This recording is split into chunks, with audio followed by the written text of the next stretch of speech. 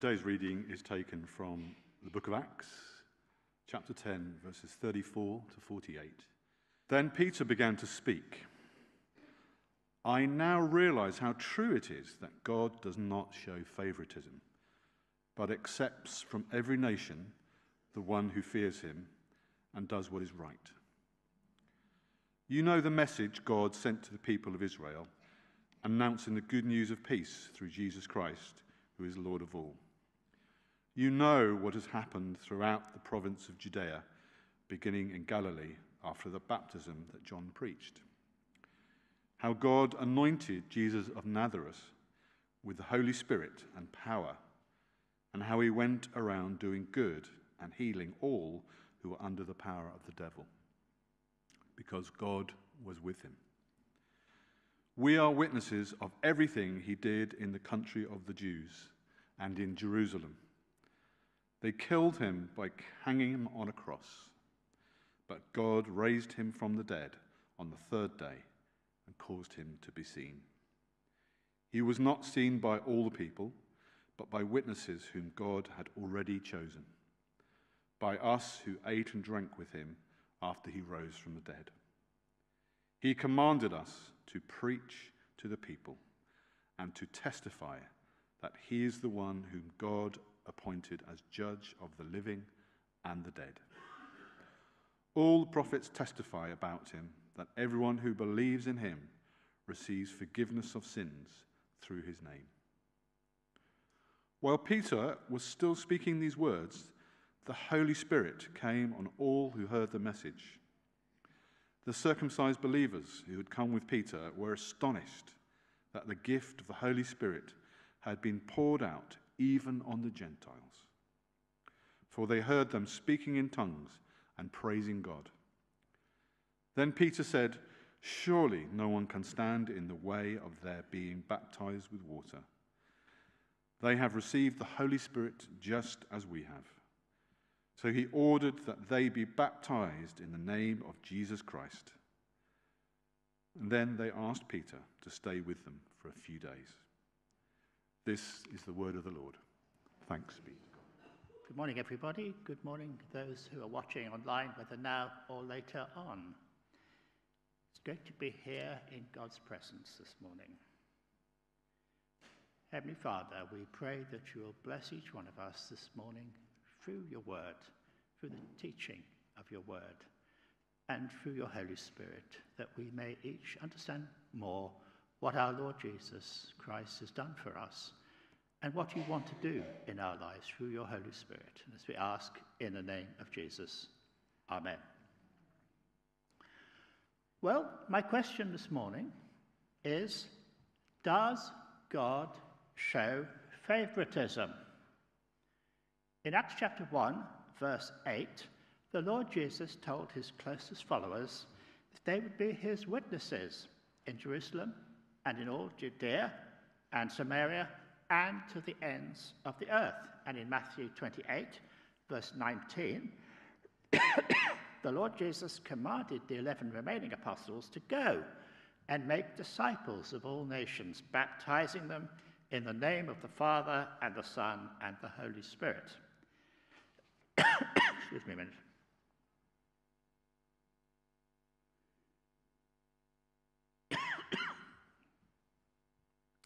This teaching was consistent with the promise of God to Abraham in Genesis 22, verse 18, that through Abraham and his offspring, or seed, all the nations of the world would be blessed. But surely the Jewish people remained God's special people, God's favorites. Or did they?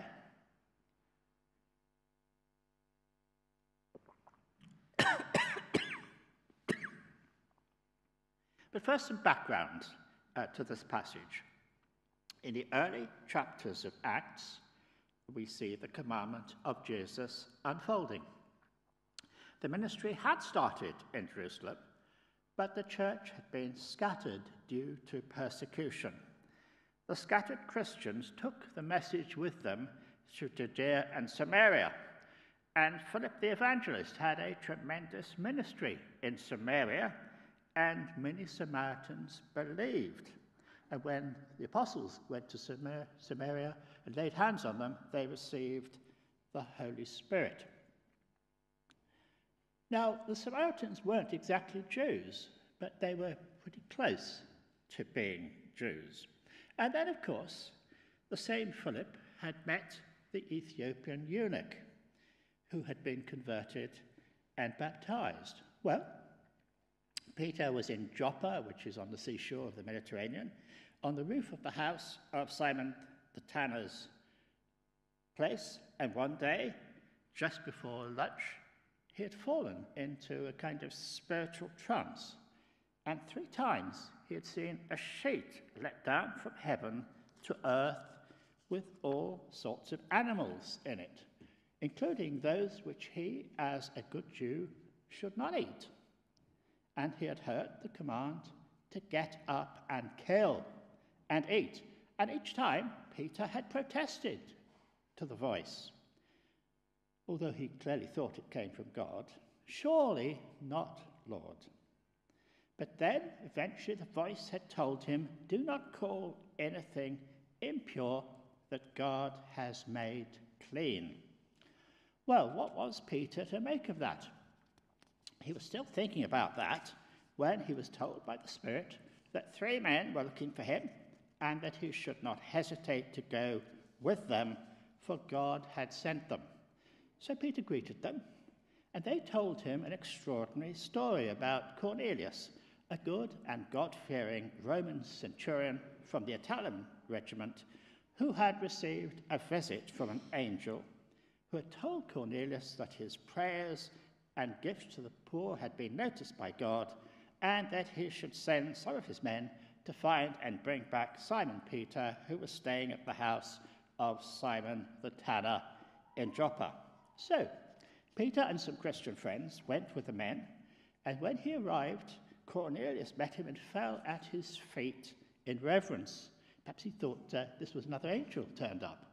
But anyway, Peter had to tell him, no, I'm just a man. You don't do that.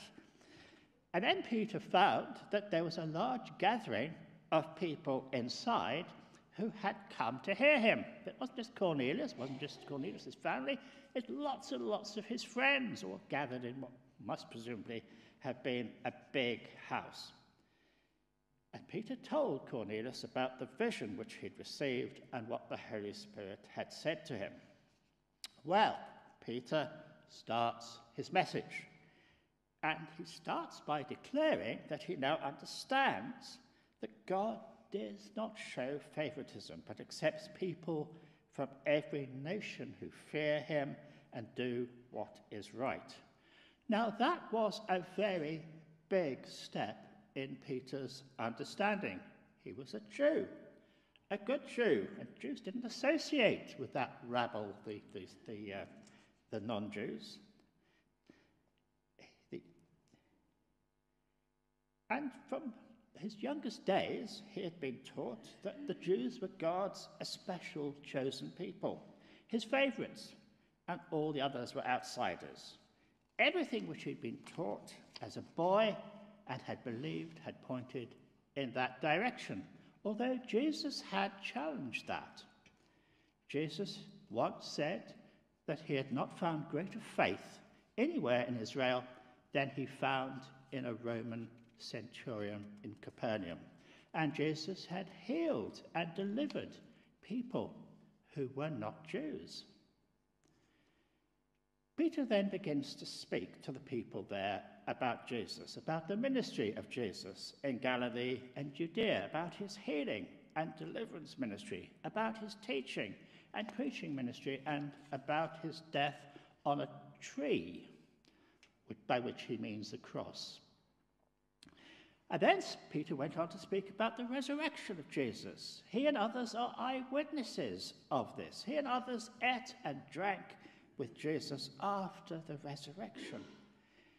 And Jesus had told them to preach that he was the one whom God had appointed as judge of the living and the dead. Those who believed in Jesus received forgiveness of sins. Well, Peter's in full flow by now, but he hasn't yet called upon them to repent and believe, as he did in his great sermon on the day of Pentecost, when something extraordinary also happened. But at that very moment, something totally unexpected happened. See, there's nothing wrong with Peter's talk. It's very good, it's very powerful, it's very accurate. But I believe that God wanted to make it clear to Peter and to other believers with him that God alone was doing something extraordinary that day. For even whilst Peter was speaking, the Holy Spirit intervened and filled everyone of Cornelius' household and friends who were present there. Cornelius, Cornelius' family, Cornelius' servants, Cornelius' friends, everyone, irrespective of whether they were Romans or Jews or Greeks or anything else. And there were outward signs of them speaking in tongues and praising God. You see exactly what had happened before on the day of Pentecost for the Jews was now happening in Cornelius' house for the Gentiles. Well, those believers, those Jewish believers who'd come with Peter, were just absolutely astonished. What's going on? What is God doing? But Peter immediately realized the importance of what had happened. This was something new, something very exciting, and God was doing it. If Gentiles could believe in Jesus, if Gentiles could receive forgiveness of sins, if Gentiles had been filled with the Holy Spirit, if Gentiles have received the spiritual gift of tongues, then they are the same as Jewish Christians. God has accepted them and blessed them just as he blessed the Jewish Christians. That's what Peter is thinking. And if that is so, then there's no reason why they should not be baptized and received as full members of the body of Christ, the church. So, Peter says, can anyone keep these people from being baptized with water? Well, the answer is obviously no. They have been filled, baptized with the Holy Spirit, so why not also with water? And they were. And that day, a new local church came to being called the church which meets at Cornelius' house. Finally, they needed more teaching. And so Peter and his friends stayed with them for a few days in order to give them more teaching as to how they should live as believers. Well, what are we to make of this? I want you first to note who wrote down this account. The writer is Luke, a doctor who was a companion of Paul on his second missionary journey. And Luke was not a Jew, he's a Greek. I think, I'm struggling to think about this, I think he's the only non-Jew who writes in the New Testament. Isn't that exciting? How precious the story must have been to Luke, and how precious it is to us who are also Gentiles. The second thing which I want you to note is the hand of God at work. God noticed Cornelius. God sent his angel to Cornelius, gave him precise instructions where to find Peter. But to make absolutely sure that nothing went wrong, God was working at the other end as well, preparing Peter for this event with the vision of the animals. You see, that vision had nothing to do with what food Peter should eat. Those whom Peter must not call impure were not pigs or shellfish. They were people. They were people who happened to not be Jews, but whom God was about to make spiritually clean. And to make even surer, the Holy Spirit even told Peter who the men were, why they were looking for him, and that he must go with them. God is in charge of every detail here. So, does God show favoritism?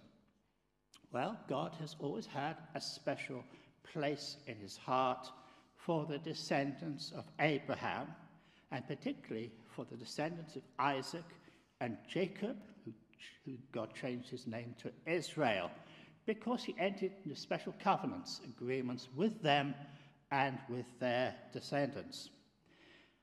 I believe that God has always had a special role for the Jewish people, to be the means through whom all the nations of the world would be blessed. And that's why Jesus, the Messiah, came, the Son of God, came as a Jew, to be that very same means.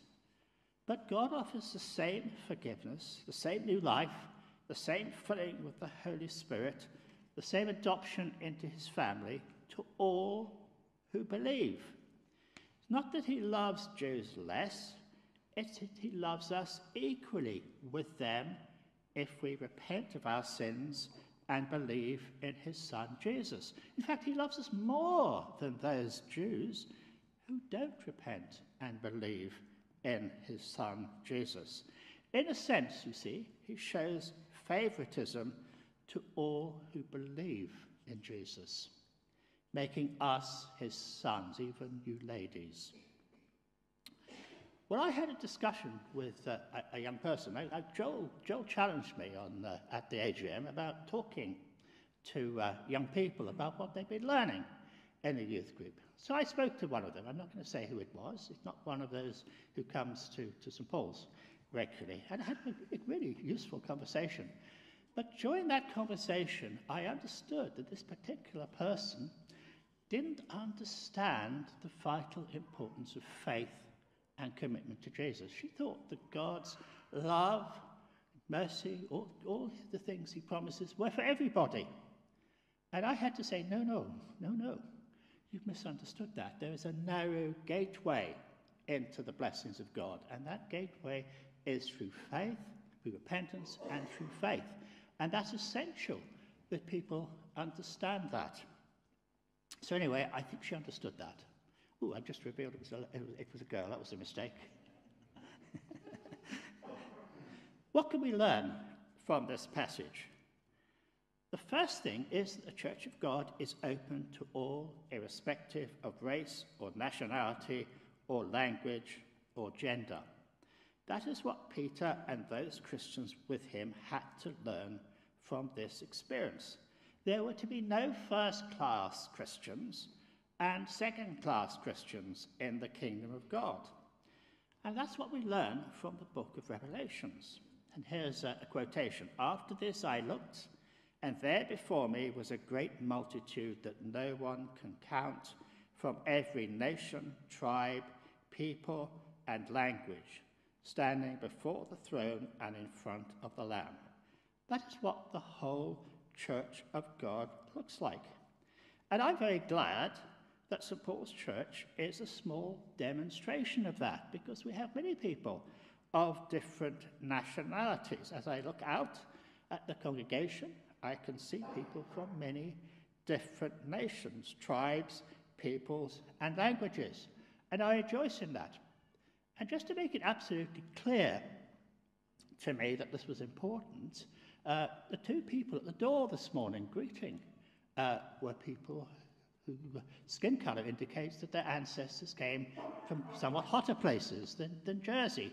And the last 6 people to receive communion also had darker skin colour than I have.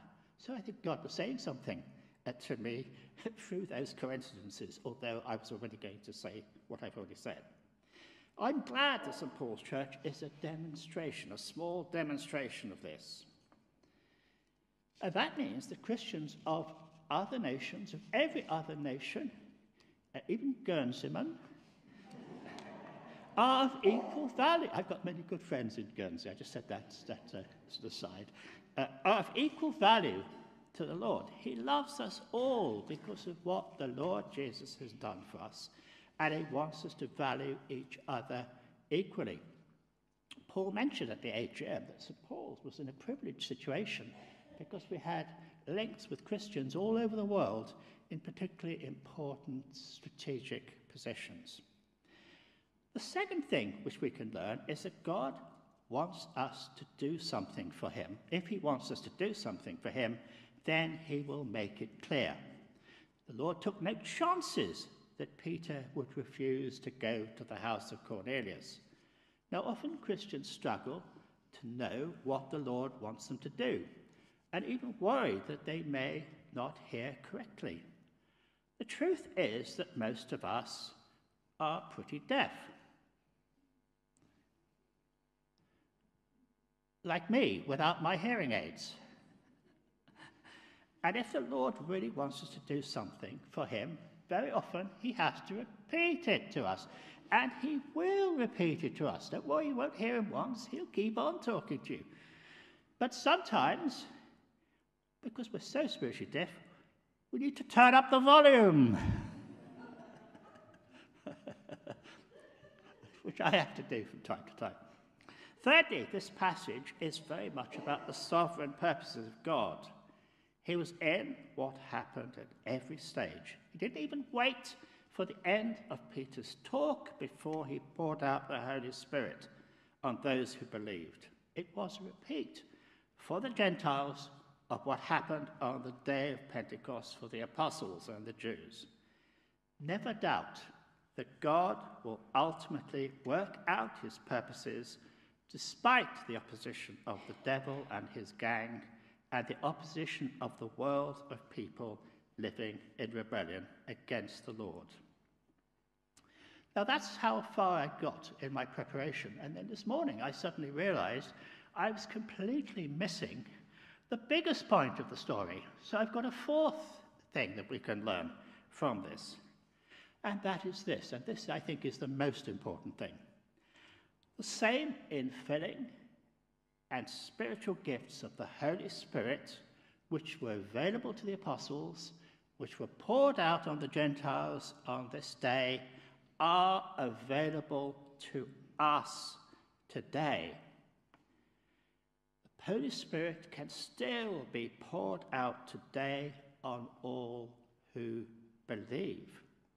So if you have not received the gift of the Holy Spirit, if you do not know the sense of God's loving presence powerfully in your life, then you don't need to wait for the day of Pentecost.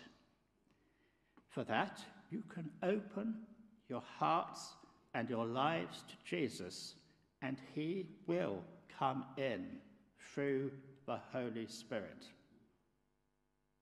I want to conclude with some words of praise and worship.